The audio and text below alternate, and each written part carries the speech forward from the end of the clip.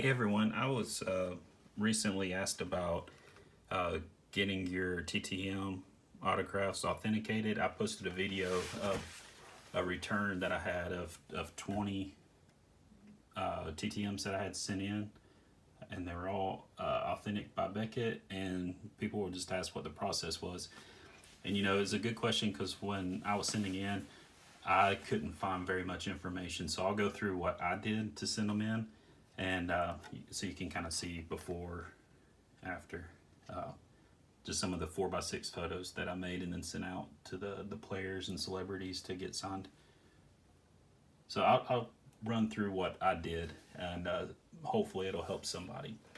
So the first step is to go to the Beckett-Authentication.com website. I would recommend you going through and setting up a profile. That's where you can put your credit card information, your shipping addresses, and you can actually see your order status. That does not update a lot, so just kind of a heads up. But here to start with, all you really have to do is go to submission forms right here. And you can either print your own submission form or encapsulation form. It gives you step-by-step guides, and it also tells you how to package your items. What I did is I just went to start your submission, and here you can tell it, you know, do you want it just authenticated, and they'll give you a sticker and basically a letter of authenticity, or do you want the encapsulation? So if you want the slab, that's the encapsulation, and it does not come with the sticker. I think you can add it on if you wanted extra, but here it's just a slab, and then see if you can see here. It just says authentic autograph, and it has the number so somebody can look it up. So what I just did, select encapsulation, pick the standard 30 days, and I agreed. And then as you move forward, you know, do you want it encapsulated? Is it a baseball? Do you want the seal of authenticity? Is it maybe a slab that has gotten broken over time and then you just want it re-encapsulated? But I just picked the encapsulation, went to the next one.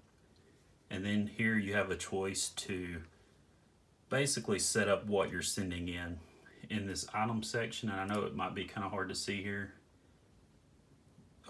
It will tell you, or you tell it what item you're sending in, and there are a lot of different types of items, whether it's a baseball, basketball, bat, whether it's a picture, a CD cover, a check, you know, just going through, there's a huge list. So what I picked was photo, since I was making these 4x6 photos.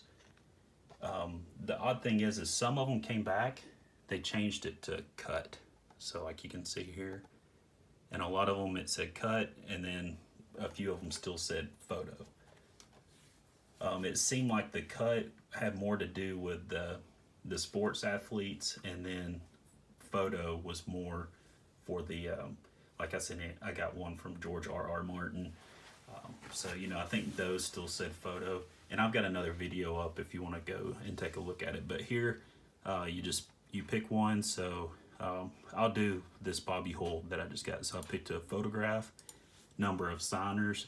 There's only one person that signed it, so you just put one, the primary signer, Bobby Hull, and you'll see it'll start to auto-populate here.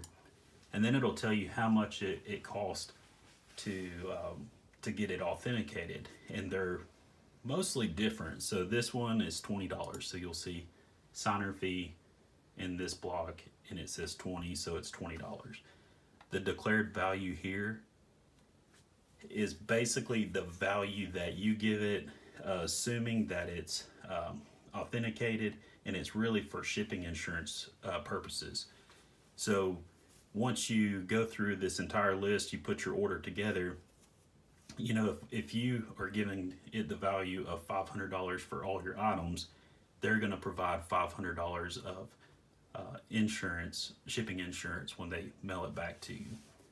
So you can put in whatever you want there. You can have them grade the autograph if you want to.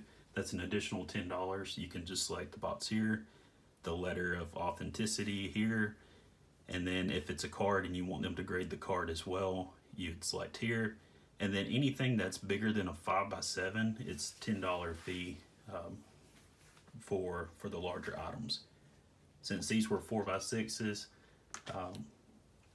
you know, basically I got it for this signer fee. So like this bobby hole, it costs $20 to have it slabbed. So you know, you do that, then you can save and add more. Let's say you know, $50 or something. So it added, and then you can just keep adding your items as you want, and then you can save to proceed.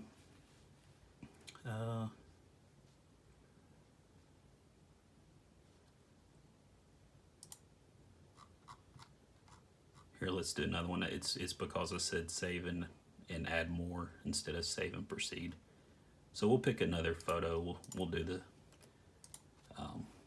we'll just pick somebody, Ozzie Smith. Ozzie Smith is $20. We'll say, you know, we'll give it a $50 value. We'll save and proceed. So now here you can review your items. Gives you the list of everybody, and then you just go to checkout, and then it will basically give you a printout of the cost and everything that's associated with it. You'll go through your payment method, put in your credit card number. They didn't charge my credit card until they started the authentication process. And I'll also point out that they had issues charging my credit card that way.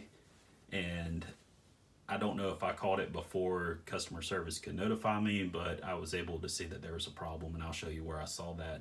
And I was able to call in and correct the issue. So anyways, this is really just it. You follow that process. You have all your items that you want encapsulated, whether you want the auto graded, whether you want the letter of authenticity. You know, if you get it slabbed, it says that it's authentic there. And then you go to checkout, add your shipping address, add your payment method, and then move forward. Then what you should probably do is go through this packing guide, and it tells you this is how you should package your items. Include the submission form. So, you know, basically it'll give you the option to print out the form when you go through that previous process. I would recommend printing 2 copies, one for you to keep, and then one to include in the package when you ship it. Here's the shipping address. Tells you how to, you know, basically take it to USPS and drop it off.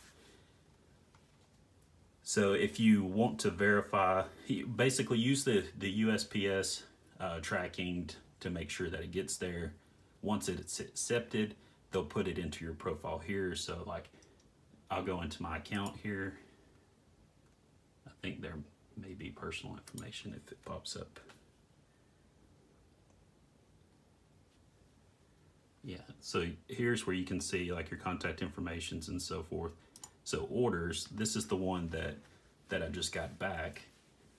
It'll show your submission number, your invoice number, the number of items, the date it received. So this one, it was received by them June 4th. They sent it back to me this past week. So that was about August 25th or 26th when that came in. So you can kind of see they're running 2.5 months right now ish, I guess, on their submissions, even though when you're going through the form, it says 30 days. It says 45 days here. When I talked to customer service, it said more like 60 days to 90 days is what they're running right now. And okay, ship date was 24. I just sent in another order, so I think I sent in about 17 more of these custom photos that I made, and had you know, the players graciously signed for me. I really appreciate what they do. And I was going to send all of those in, and even though I have a printout of the invoice number or the submission number, it's not on my list. They've not received it yet. Just shipped it yesterday, so they should get it maybe Monday, Tuesday, and then I'll see it here. So this status, it basically tells you where it's at in the process. I did see that there was an issue. It said problem ordered, or problem order, I think is what it said. So I wasn't really for sure what was happening, since that was my first try at it. I filled out the form like I thought. I packaged it the way that they described, and I sent it in, and then I didn't really hear much at all from them whatsoever. So saw that pop up, gave customer service a call. They just said, hey, there was just an issue with processing your payment. Even though my credit card's on file, they just had an issue. So we were able to solve that and get it moving pretty quick. So I wouldn't say you need to basically check it, every day, but it might not hurt. Once you start getting a little bit closer, check it once a week or so, just to make sure that it is processing and it is moving along the process. But they did notify me when it was shipped, provided the tracking information. So that was pretty much what I went through to get the photos encapsulated. So wasn't a lot of information on it. I hope this helps someone. And like I mentioned before, it's more than just photos. From that one page, just going back to submission forms, you're able to select a lot of just different types of submissions, a lot of different types of items, and there is a ton of them here.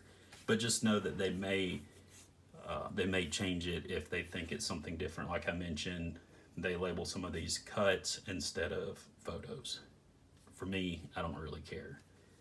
Some people may, but I don't. So anyways, I hope that helps somebody.